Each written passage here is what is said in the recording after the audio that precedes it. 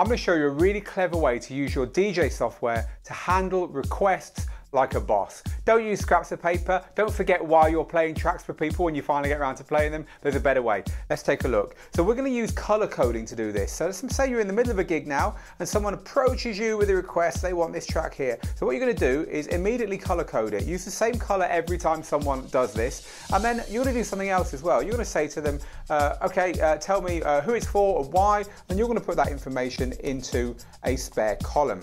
I'm using a column called grouping here, which you can select your columns from down here. By the way, I'm using Serato here, but this works in any software that's got color coding, which is most software nowadays. So we've now got, against this request, a color and the reason why. So a little bit later, someone else comes along and requests this song here. And again, you're going to say, yeah, no problem, I'll play it for you in a bit. And over here, you're going to put the reason that they wanted it and their name as well. So at this point, we're starting to get a lot of requests building up, and we are all on top of it. We know why people are wanting them. We know the names of the people and all that stuff.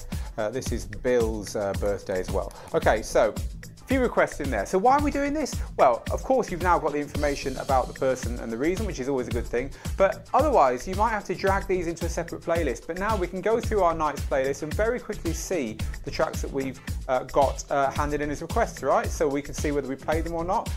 When you have played a request, you could right-click on here and take off that color there, or you could wait to the end. And if you wait to the end, there's quite a clever way of doing this as well. You see, you click onto the column there at the end, and all your requests are going to be at the top here in one place. So this is cool because it means you can highlight them all, and then you can right click the color and say get rid of color there. So that's going to get rid of the colors of all of those. And also over here, where you've got the reasons and the names, you can click on any one of them, click delete, hit enter, and they'll all be deleted as well. You don't want to keep that information, right? That information's only useful on the night. So now we've just wiped our collection clean of all that night's requests, ready to come and do it again the next time. It's a really simple tip, but it's an awesome one. I want to thank Jesse from our community for giving us that tip. Good on you, Jesse. It's a belter. If you've enjoyed this, please like, share, follow, do all that stuff, and I'll be seeing you back here again very soon for another DJ tip.